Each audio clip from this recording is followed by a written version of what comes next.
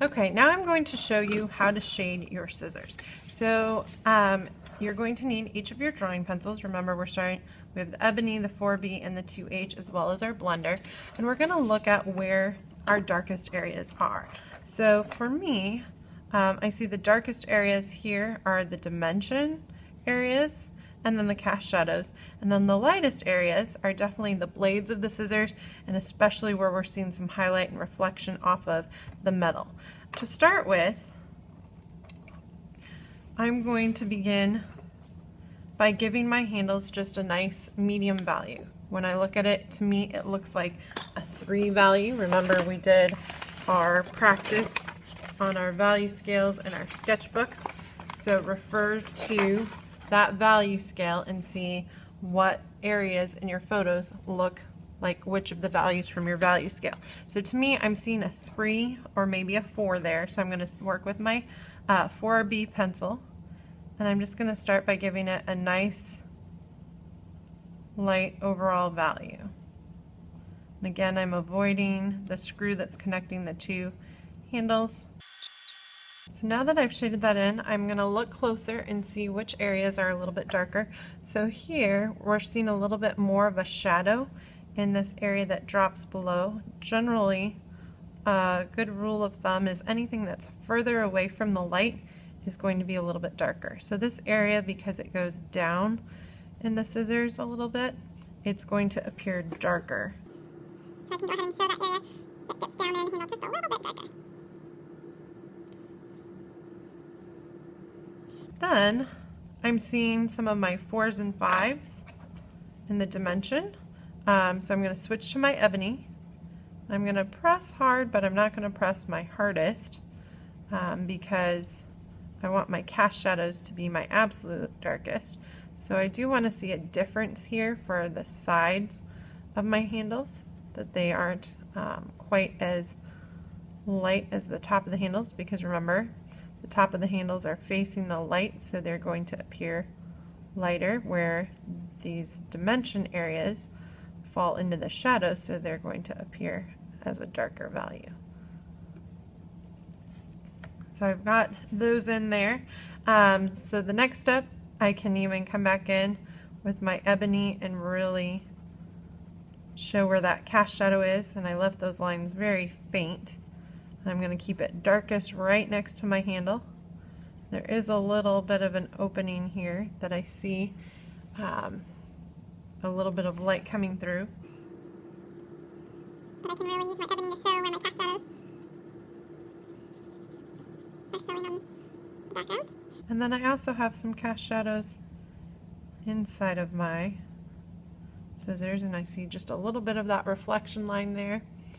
I'm going to leave a little bit of that white showing for the reflection, but then I'm going to really press hard to get that nice dark ebony. But as I work towards the middle, I lighten my pressure because my shadow does get a little bit lighter. And now that I've shaded all of that in, I can come back in with my blender and really blend things smooth. So remember, we don't want to see any lines in our values. We want them to be nice and smooth. Oops, and as I'm doing that, I realized I missed this part here. This is a little bit closer to the light, so I'm going to make this more of a 3 or a 4, so a little bit lighter than this side here. I'm going to come back in with my blender now. Now in some of the edges, you can see where the light's kind of reflecting off of this really thin area, especially when I put the actual scissors here. Under, you can see a little bit of that reflection. So I'm going to leave the very edge of the handle as my highlight. So have a little bit of that white of the paper showing through to really capture that dimension that I'm seeing. It might take time to really Work and blend this in, and here it's a little bit darker, so I'm going to press a little bit harder. Remember, as you're blending, use the Really light side of your help blender capture for the the lightest dimension that I'm values, and then seeing flip it over and use the dark side of your then blender for the darkest values. Go into If you end my up with cast too much shadow, value on your blender, clean it throw on the some edge of your hard there. paper.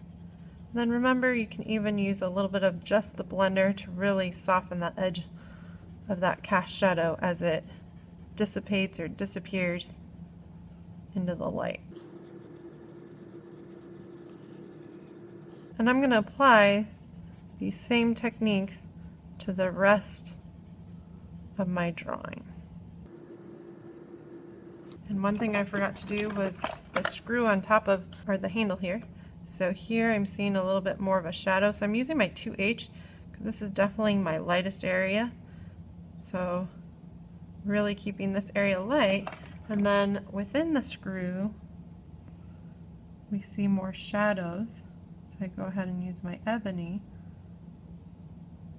And I can even use a little bit of ebony here on the back side where it's a little bit darker.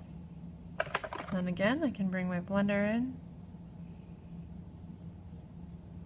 And if anything gets a little bit too dark, you can always come back in with your eraser and lighten the edges. So here, if it got a little too much, I could take my edge of my eraser and again help give those highlight areas that really help the dimension pop out. So I'm going to go ahead and shade the rest of my scissors so you can see what that would look like. One thing I forget to show is to erase around the lightest areas so that way your pencil line doesn't act like an outline before you start shading. And for the blade, remember I said the blade is the lighter, so I'm going to use my 2H here, maybe a little bit of 4B here. This is the closest part to my light, so it's definitely the lightest with the highlight.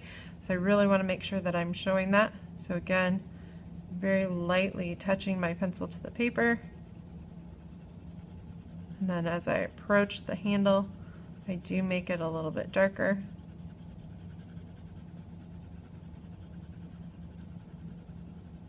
And my dimension is just a little bit darker here.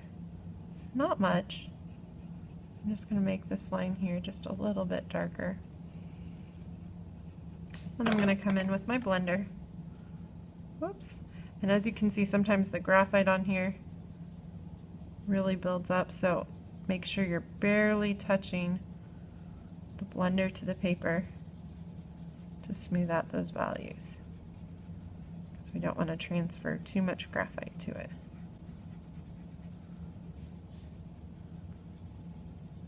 And I do want this to be a little bit darker, so I'm going to press a little bit harder. And then I go along that dimension a little bit. And then where I went outside of the lines, I can take my eraser, clean up my edges. And like I said, I want that highlight to show right along the edge there. So I come back in with my corner of my eraser, just make that nice little highlight that's showing up there. Well, I'm going to go ahead and shade the other one in. But good luck with your shading and your drawing.